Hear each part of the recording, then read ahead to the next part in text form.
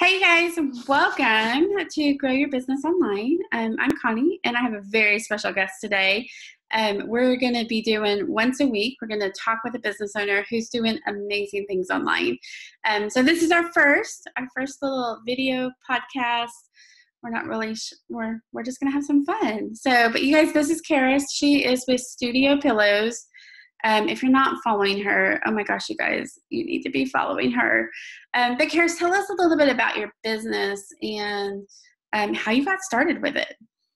Yeah, so my name is Karis. It's just like Paris, but with a K, and I own Studio Pillows. So I started in 2014. It was just supposed to be a hobby. I started with Etsy, and I kid you not, I was like, maybe I'll sell a couple pillows, like let's do this. But what happened is I've been sewing since I was a kid, and I remodeled my home. And then I was like, well, I need some pillows. And then I was like, well, I know how to sew and I know how to do this. So then I just like threw up a few pillows on Etsy, and some friends told me about it. And then probably within 3 months, it just kind of took off. And if you have Etsy, and anybody does, when you get a sale, it goes, cha-ching. And so I kept hearing my phone go cha-ching, and I was working a corporate job, and I was like, what's going on? So That's awesome. So it really was just kind of a hobby. And then Absolutely. It turned into, when did it turn into like a full-time business? How long did it really did. So I always kind of try to share a little bit of my personal life, and it's fun because you're a believer, so we can kind of talk the same lingo and stuff. So I always try to not leave this part out of my business. Is it did start as a hobby, and then within 3 months it took off. And so not a lot of people know this, but I was married, and that same time that it took off, my husband took off. And so I was really scared, and I still had my corporate job, but I had a mortgage, I had a rental property, I had all these things. And as much as, we want to be like, we're so great and our business is so great, like I do have family members that are like, remember, it's God's business. And you're like, okay, like, all right. So yeah, it started off. And so no joke, Connie, like for 2 years, I worked 80 hours a week. So it probably should have been a business a lot sooner than what it was, but I was going through, so my heart was just breaking that year. So I think instead of, like drinking and smoking, I was like making pillows and the weekends. I know you were making money making pillows. So making money, selling pillows, making money, drinking and smoking. Yeah, I don't even smoke, but we say that like drinking and smoking in Texas. But so that 2 years, I literally like just made pillows at night. I made them on the weekends. I can remember one of my favorite pillows. I don't have it anymore, but I was in a fabric store, and it had birds on it, and it was a really hard day. And do you know the verse, like God says he'll like even the birds, or what is it? I'm messing it up. I'm not a pastor, but even the birds. It's the one where you don't have to worry about anything because you don't have to care the birds. Yeah, and I remember a pastor telling me, if you're having a hard day, like don't forget you're worth more than the birds. Aww. And I just remember looking at it and crying in the store, like just a little bit, and just like, I'll take it. I don't care if it's not on sale. So it was really this crazy 2 years where I was working my marketing job as a marketing director for a financial firm, and then at nights making pillows and weekends and things like that. And it was a lot of stress. It was a lot of stress. And then once I got over my personal life, like that turmoil was done. I think maybe a year later, I finally just quit my marketing job, and like I kind of snapped one day as a twig and talked about it with my uncle, and I went over my savings, and here's all my cost, and that's I was like, so scary though, being single. So scary. I mean, I did that in July, and it was the scariest. It was one of those moments where God was so crystal clear in that moment. of it's time to transition. But like when you make that transition, especially being single from full time into Absolutely. you are responsible for, and yes, we trust God that he'll provide for that, but it is scary to step out. Connie, I am so happy you said that, because I'm not trying to like negate the married girls or things like that. But sometimes majority of people I think are married. And so sometimes you feel a little isolated because you're like, well, here's the deal. This ain't a hobby. Like this is, paying my mortgage, paying the rent, and this is got to pay the bills. Yeah. And this, and so you never want to judge one group or the other, but as a single person, oh, for sure. It is like, I ain't got nobody helping me my mortgage. So, and then it comes back as us as believers, right? Like you always got to think God's going to provide, and you have to hold it loosely too. Like if it doesn't work, it doesn't work, and you move on and you go try something else,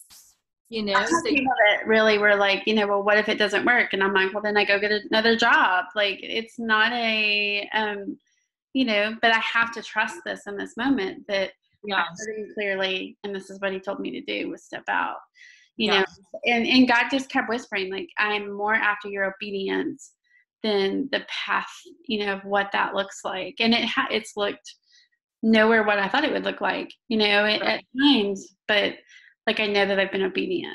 So it's scary. It's scary owning a business. It's like, whoop, whoop, whoop, whoop. I mean, maybe because like the social media, they see all the highs and stuff, but like, you're like, do you really want to see me crying on the phone to my mom or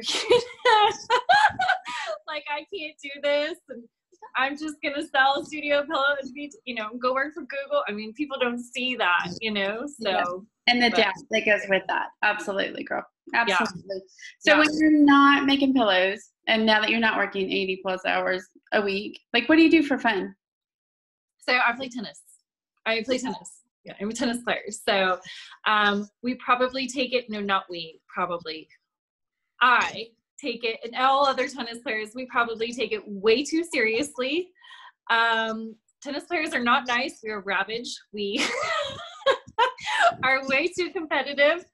And I love it. And it's sick and twisted, but I love it. But I do love all my friends that I play tennis with. And I'm always like with my best friend, and she plays tennis, and, we're paddleboarding in Austin downtown, or, doing something. So, yeah.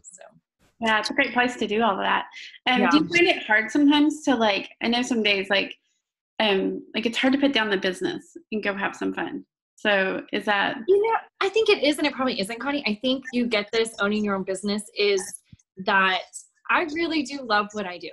I love it. So when I worked my corporate job, when I was getting texts from the CEO or people from overseas at certain times, I'm like, ugh, don't I get paid for this? Leave me alone, Right. But with Studio Pillows, like if somebody messages me, and I've talked about this, the time blocks and trying to work things out, it doesn't feel like a leave me alone. I'm like, oh, these are my people. This is my business and stuff. And so I'm really trying hard, like on Sundays or certain times, to just, just be a little bit and stuff. So the same thing. Like Sundays is my and somebody will, message me or whatever, and I'm like, I'll answer you on Monday. Just because can't do that in this world, right? Everybody just flips out. And it's just like, but I have a question right now, and I'm like, I know, but I really have to take that day and do it. You and I were talking before we started the time blocking. So talk to somebody who maybe they're just not starting out on their business. They're still working their corporate job. They're still doing all this stuff. And you were talking about time blocking, and I know I do the same thing, because it can be overwhelming. So tell us a little bit of what do you time block? What does that look like in your world?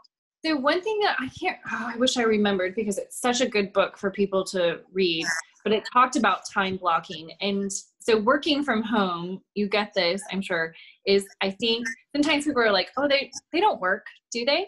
They're available anytime. They're available. You can do this. You can take my call. You can do this. But I read this really good book, and I'm so sorry that I don't remember what it is. Maybe I'll send you the link or something. But he talked about time blocking, whether you're the best in the mornings or the afternoons, right? So one thing that I really try to do, because I'm a little ADD, is I try to do, I say, Siri, 45 minutes, set my timer for 45 minutes, because I'm like, if you said 4 hours, I'm like, don't know if I can handle that, right? But 45 minutes, you can be like, I can do anything in 45 minutes. And then after that 45 minutes, go get a drink of water, go check your mail, go do something, you know what I mean? But that 45 minutes, if you're really concentrated and do that, whatever it is, if it's, for me, it's cutting, you know, I don't know, whatever it is. It's just really good to do, and you get so much done. But here's the thing. I'm very close with some of my family members, cousins, things like that. They call me and want to talk, and I've had to have the self-discipline of just being like, no, I'm working. You know what I mean? Because you want to be in that mental state that I am working on growing my business. It's not a hobby. Right. You know, this is my business. So it's hard to do. Harder. Well, and I think that it just takes that discipline. I know for me, like some days it's like taking the phone and putting it in another room. So that, because it's like, I get a notification on the phone and I'm like, oh, I can answer that really quickly. And I'm like, and I'm working on somebody's Pinterest, or I'm working on somebody's, graphics or whatever. And I'm like, I can't do it. Like, I have to like literally go, like, you guys, you have to figure out like, what is that distracts you? Because I don't think it's the same for everybody. But so the gentleman who talked about time blocking in the book, which I can't remember. Is it the 30 work week? I want to 30. Who is it? Who did you say? Is it the 30-hour work week? I don't think so. Is that one I should read though? Should I read that? Should I write it down? No. But well, this gentleman, one of the things he talked about is just what you're saying, how they design phones and things like that is literally those noises that you hear either from like Etsy or Instagram.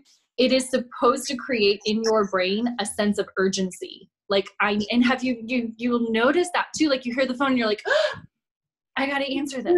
Yeah. Yeah. And it's done on purpose. So it's not by accident. So and that's why they're not all the same dings, why they're not all the same sounds. Right. Because you know like what's important and what's not important there. Right. Yeah. Those are good tips. So what are your favorite social media channels? Which ones do you use for your business? So that question, what do you mean by that? What do you mean social media channels? Like you use like Instagram, Facebook. Oh, Instagram. Yeah. So, I was thinking like other accounts. So Instagram is my favorite ever.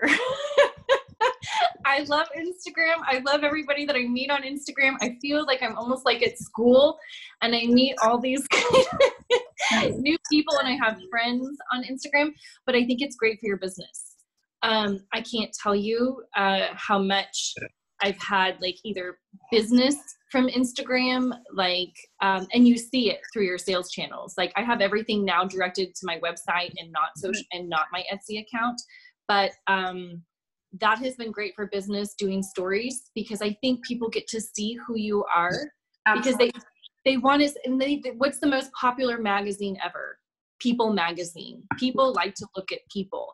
So I think it's good to, and here's another thing, some of my most popular videos, and I think it's crazy, don't tell my followers this, is people watching me sew. And they're so easy. They're so easy. I just set up my camera and just do my, but people want to see you doing your craft. So I think for other people, whatever you do, if it's build furniture, paint, whatever it may be, like put that in your stories. People want to see your everyday process and stuff. And so again, don't tell my followers, but they're some of my most popular videos. And what I do on my stories when I'm doing it, cause I'm like, well, I don't want to just do sewing. I'll put things that are on my mind that day, like something like that. So you're creating a story and there's like text, and I think people can either relate to that or be encouraged by that. And it's that human connection. Like I think as social as we are, as mobile as we are, like we're still craving that one-on-one connection, like being able to say, oh, I feel like I know her, Like, it's Well, nobody wants to be alone, and nobody, I don't, and everybody wants friends, and everybody wants to be around people they like. And, but I think for your business, yeah, I say if people are trying to do stories, I think be in your craft, be in your element, and, don't be afraid to be you, and because sometimes when it's super vulnerable, I don't think people understand how vulnerable it is to get up there and do stories, because you're afraid, are people going to hate me? Because I go to the gym all the time, and they're like, oh, that girl just goes to the gym and plays tennis, But I'm like, well, maybe I'll find other people will follow me that like to go to the gym or like to play tennis, and they get the craziness of like, if I'm on a date, don't talk to me. I'm watching the U.S. Open right now. I get men in their football. She just took tennis to a whole other level. Don't mess with the U.S. Open. I get men in their football. But yeah, so I think social media is great. I was talking to you earlier about this. Everybody still talks about Facebook, and, I'm not going to lie. Like, I'm a little bit like, it's kind of like the, stepsister or something, you don't like, but I was telling you in September, when I'm posting and creating and scheduling my posts consistently, I'm seeing the traffic to my website in September versus October where I slacked off. So I think it's good for people to go in there for a time block, an hour and a half, and say for an hour and a half, I'm not going to talk to anybody. I'm just going to schedule my post for Facebook for the month and do that, because it does help. My baby is Instagram, and where I get majority of my traffic to my business for emails and, things like that. But I wouldn't negate Facebook. And some people are more prone to Facebook, but and I love Facebook, and I'm not like, Instagram. Well, just rub some of your juju on me. I know. Facebook love. I don't think you have to be on everything. Like, you need to pick one or two. And like I'm assuming you've got Google Analytics set up on your website. So yeah. So you guys, like, she can literally see on Google Analytics, like, you can press a few buttons and you can literally see the traffic and where, they get it down to, is it coming from Instagram? Is it coming from Pinterest? Is it coming from Facebook? And what are they even clicking on? So that you kind of know even what's speaking to them. So Pinterest is another good one, because that's where, so I'm in home decor, so pillows, obviously. So I'm like, these women are on Pinterest looking through things, well, men too, but, majority of my clients are women, and they're looking for things. And so I use Tailwind to schedule all my pins for Pinterest, and you see the traffic to the website as well. So like, if y'all are just starting out, like, I think we would both tell you, like, set the back end up, like, really, like, figure out, the Google Analytics and, the stuff that's going to give you that data, so that, like, is this working? Because I've said it once, I'll say it a million times, like, numbers don't equate sales. Like, you've got to know what's working, whether that's Pinterest or Instagram or Facebook or a combo of all three. Yeah. But schedule. You guys, now a Creator Studio, you can schedule on Instagram and Facebook. What's it called? Is it Creator Studio? Is that what you said? For the Instagram? Okay. Yeah. And you can totally, it's amazing to be able to schedule all that out. So, like, there's no reason not to. I need to do that. And you can even schedule your IGTV and your stories and all of that. So you could do. Can you schedule your stories now? I don't think we'd like to do that, because my stories are very spontaneous. I never know what I'm going to say that day. It's like, what happens. And I don't think I could schedule a story. The cool thing is, though, your data is on the back end of that. So it tells you, like, you could use it again. So, like, if you had a story that did really well, like you're sewing a pillow and it brought you in a ton of sales, you could reuse that and schedule that. So then you would grow a little bit there. So interesting. Facebook has done, like, some amazing. I know, like, people are like, it's left the app and I can't schedule. You guys, sometimes, especially as a business owner, you got to go with the flow a little bit. Like, things change. Yeah. That's just that's going to be your business. That's going to be social media. Like, social media is not going to look anything we think it's going to look like in 5 years. Like, that's just the reality of social media. So that's why I write a book about it, because it'll be, dated within a Somebody couple months. asked, in a coaching group that you and I are both in, like, what's a good social media book? And I'm thinking, none. Right. But you wish. I mean, maybe somebody put it out and like he did it really quick, and then Yeah. in a month it would totally be.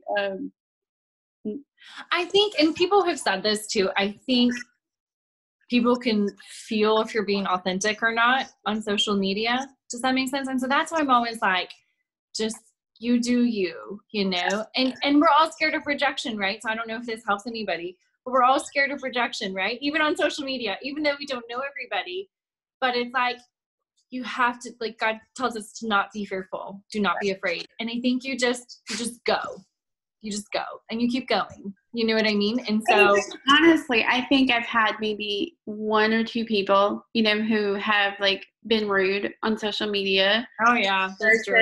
And you're going to get those. And my rule is, I don't know what your rule is, like, I ban you from my stuff. Like, like, come say that to my face. Like, you're hiding behind a camera and you're, mean. And I'm like, to me, you're being a bully, and I don't put up with that. So like, I unfortunately only had one of those. And when I've only had one, and when she did it, it really hurt my feelings because I knew she was a client too. And it probably wasn't even that harsh.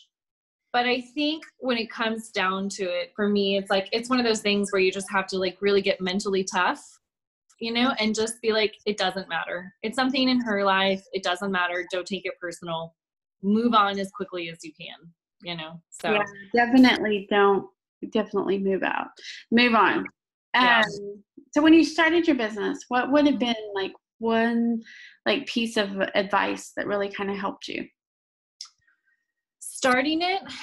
Even now, like, what's one thing that kind of stands out that somebody said? Can I give two things? Yeah.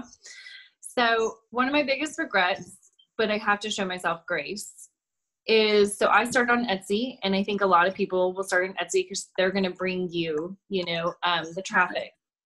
But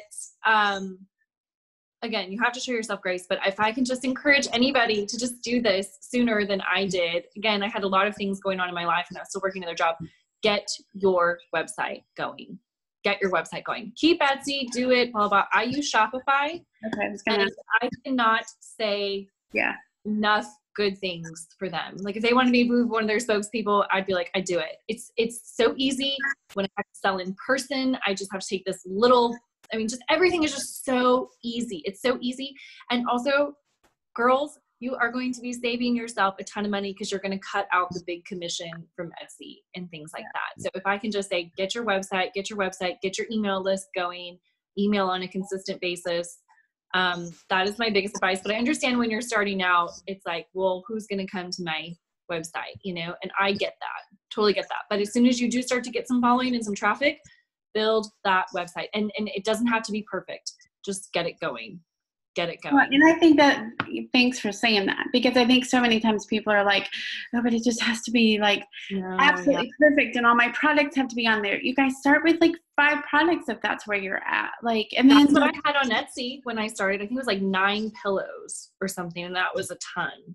And then time block and say, okay, every week I'm going to add 2 or 3. Right. Because you're losing money. You are absolutely losing money if you're not have somewhere that people can purchase. This whole like email me or message me, like, you guys, we live in such and we were talking about Amazon Prime earlier. Like, we live in an Amazon Prime, click it, buy it, ship it. Not going to message you. Like, they want to purchase in that moment. And so you've got to have a path that they're going on. And when they do that, you've got to be collecting that email and then nurturing that, because you can get a ton of more sales from those people. Oh yeah, for sure. I think the other thing is what did I say? Oh yeah, this is like more personal, but it's so, you get this, Connie, I know you get this, owning a business is so mental. It's so mental. So I think as well, I'm sensitive. I don't know about you, but I'm very sensitive. Get all the people out of your life that are going to put you down. They're going to put you down, say something stupid, whatever. And it's probably going to be your family members, someone close to you, because those are usually the ones, you know, going like this. But I'm very sensitive about who I talk to my business about. And one of my biggest people is my Uncle Brian here in Austin. And he is just so encouraging every single time. And he is like one of the top realtors here in Austin. And he's Mr. Big Time, you know, and stuff, super humble. But he's always like, no, go get him. And I'm like, oh, you know, even when I was doing my website, he was one who told me, don't wait for this thing to be perfect. Go. Go. Yeah, he's like, go. You know, so I think, and when you have those people, you know, just telling you you're a rock star, I think you get more brave and you do more things. But if people are like, well, that's dumb, why'd you do that? It's like, yes, it is dumb, you know, or, you know, just it hurts more, you know. But if you have someone that's really encouraging you, and it's probably just going to be one or two people, you know, keep those people close, and, you know, spend Thanksgiving and Christmas with all the others and be nice to them, but just don't talk about your business.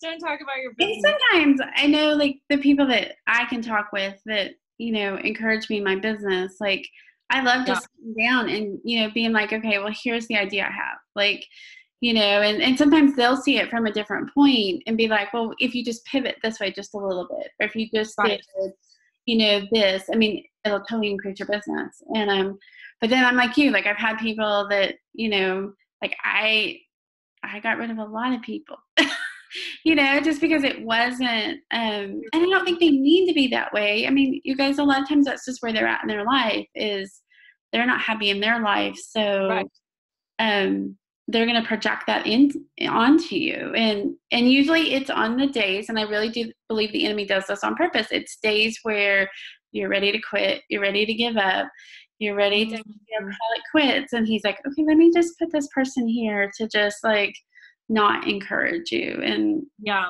so amen, girl. Preach it. So can I share something? Maybe I just started and I felt super vulnerable and quirky doing this, but maybe help people is when I get new followers on my Instagram, I have a snippet already saved and a little, hey, thanks for the follow, welcome to Studio Pillows, blah, blah, and I have a coupon code for them. Oh, cool. Right away. So like as soon as they start following me, I say, hey, thanks for the follow, send them that link right away. I just started doing that in the past week and a half. And I feel a little cheesy doing it, but somebody did it to me. It was a jewelry website. And I was looking at something and they sent it to me. And no joke, they have stayed in my mind. Yeah. Doing that. You say that. I had somebody that I followed who does like homemade soaps. And she did the same thing. Like she sent me. Did you? Did you like it? Did you like it? Or were you like?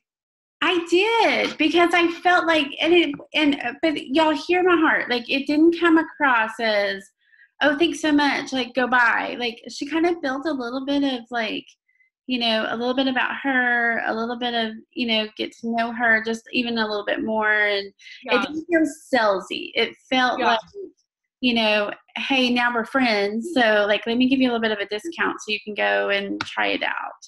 Versus like, buy me. Like it didn't feel that way. So I think you have to be careful at how you word some of that. Like, mine's a little personal. I do have a little personal twist in there, which it's kind of funny and it's kind of cheesy, but I was like, wow, that's me. But as you know, you said I think sometimes, do you ever feel this way? Sometimes I think we feel like we don't want to bug people. Even when you're sending an email, you're like, oh, I don't want to bug them. But you're like, no, they're on your email list for a reason. You know, they're following. I would even say, as a business owner, like for you guys who are selling physical products, like one of the things to do with that too is put an expiration date. You know, say. Do you think so? Do you think so? Yeah. You think so? Okay. But like it expires at the end of the month. So every month you have a little coupon code that's only good for that month. So you think so? So right now my coupon code doesn't expire. I mean, because I use Shopify, I can go in there and change it if I want. But you would definitely say, really? Okay. Because it gives them a call to action and it gives them that fear of missing out a little bit. So kind of on the fence, like they're going to. Right. Okay. And another great thing to do with that, like that's such a great idea, girl, is even like, because you're not getting a ton of those, I'm assuming, in a day, like keep a Google Doc and like towards the end of the month, go in and say, like, hey, just a reminder, the coupon code expires in 2 days. Oh, that's a good idea. Social media is like slot machine, y'all. I mean, they see it and they're like out of their mind. And so you have to bring it back in there and say, here's, and you might even just show like a pillow and say, like, I kind of thought of you on this one, kind of look. I mean, take a few minutes. That's a great time block because you get you business. Like, take 45 minutes, see what that person liked or what, kind of look at that and then say, well, that pillow, with a coupon is only X amount. Just kind of build that a little bit. So we just gave an idea too. It's always hard. Like whenever you're in your craft, your element is like, so for me, I can see design, interior design, things like that. I've gotten so busy though. I used to be able to give people hours. Now I just do, and this is the boundary, is I just say 20 minutes, but you just even gave me a thought. Like, cause sometimes I'm like, how are people not seeing this? How are they not seeing this design? But one thing just made me think is I could reach out and be like, hey, if you'd like to set up a 20-minute block and you need any help picking out pillows, because sometimes I'm always like, to me, it's like second nature, like, oh, this works, that works. But I forget sometimes that I would be the one who would need the 20-minute block. I would be like, I'd be like, okay, y'all, what pillow do I need? Because, I've said when I buy a new sofa, like you and I are going to sit down and chat because I'm like, okay, let me, y'all, her pillows are amazing.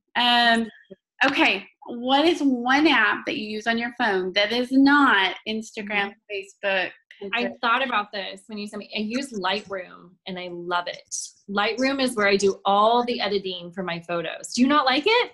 I've never even heard of it. Oh, your face. I was like, maybe she doesn't like it. No, I love it. It's called Lightroom, and it's my little secret weapon, and you can load any of your presets that you use. If you use any kind of presets, you can load those onto Lightroom, and it is my best tool for editing photos and to get them to my website perfectly.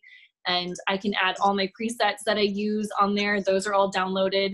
And so I can pick which one I want to use. I use such minimal. Seriously, need to check out her photos. So do you have somebody that takes your photos or do you do all of those yourself?